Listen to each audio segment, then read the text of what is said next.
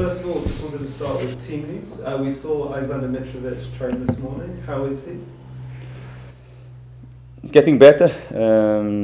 Of course, he did the warm up with the team, did some boxes, and today the session was more strategy to the match. Of course, I can tell you that was the first day he was involved with the team. After the 2 weeks and a half without the team, now they are checking me, assessing him how he is feeling as well. We'll do the same later this evening to take the decision if he'll be involved in the squad list or not. But it's still soon. Let's see what will happen next few hours. Are you optimistic he could be part of the squad, at least on the bench? Let's see. Of course, it's a decision that I have to take later, and I will do it for sure. I will meet with the medical staff, my technical staff as well, and after to take the decision. And how are a few of the other players who had injuries, like William, Tete, and Kojo? William will be involved. Kenny will be out like Cruzao as well. Okay. And how are they just with their injuries? Morale-wise, are they okay?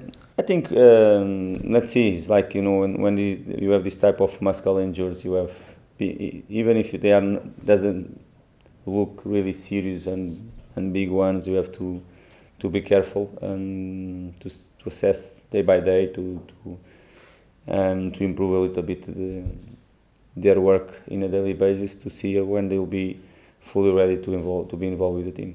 You said you still don't know whether Mitrovic will play tomorrow, but I just wanted to ask you how much it does affect the team when Mitrovic isn't on the pitch. He's a key player for us, no doubts about it. But I have to tell you that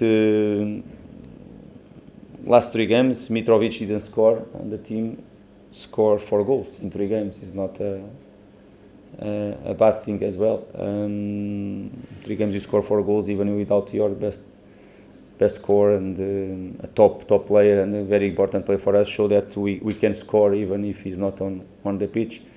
I think last 2 games, and they were different. We haven't won. It's not because Mitrovic wasn't there. Some things should concern much more ourselves and that situation, things to improve, not just because Mitro was not there. I know that Vinicius is adapting in our football club. Just arrived in the last day of the market, just 1 month and a half in our football club.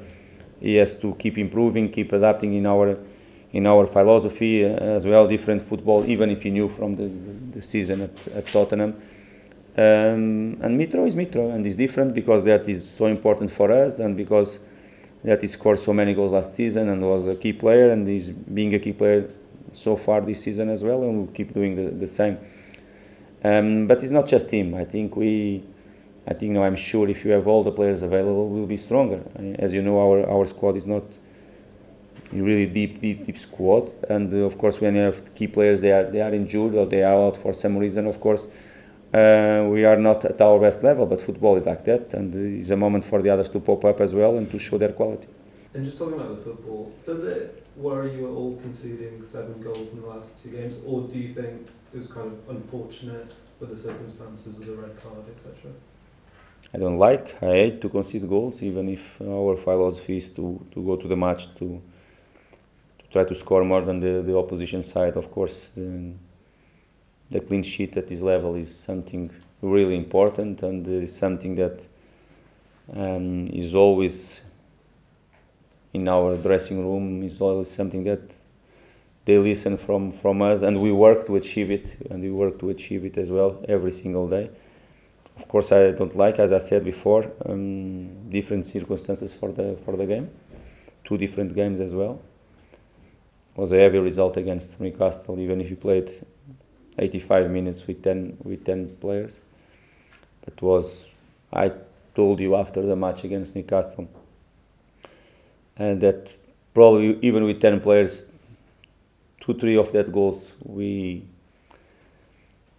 should have done better. Definitely.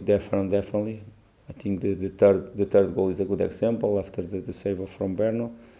I can tell you probably the second goal was an amazing goal from Almiron. Could be all the other 3 worked on it because we have to do better. Okay. Looking for the last game, if you want to talk about the 3 goals we conceded, okay.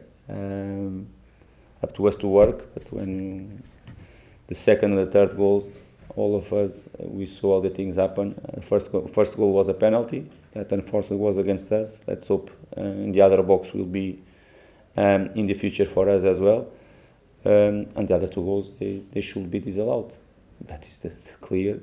In a normal circumstances, in a normal football, should be disallowed, both goals. Even so, the work we did that we have done with our players during this week was to improve in that situation. The second goal, sorry, of course, in our alignment we should have done better in that moment in our alignment. The reaction from our central defender as well, but the reality, that is something that we can't control, that the 2 goals, they should be disallowed. That is not a normal football. Football is to play with the feet, not with the hand. It's not concerning, something that I don't like, and if I see other teams scoring on a goal, that all the credits to them and all situations, I'm here the first one, even if I will keep working with my team, saying, okay, credits to them, they involve us, they went one side, the other side, they create, or a player did something fantastic and scored an amazing goal. Unfortunately for us, last few goals we conceded, or some of the goals we conceded this season wasn't what happened. That is the truth. The game against Newcastle, even with 10 man, is a good example. Apart from the goal from Almiron, all the others should do much better. And last game more or less the same. Okay, one was penalty, and the other 2, even if they should be disallowed with the handball. We should do better. That is the thing, and it's my job to work with the situations we can control. It's not a matter of concerning, it's clear something that we must improve, definitely. It's not just the goalkeepers or the defenders. I think we as a team, we must improve definitely in that moment.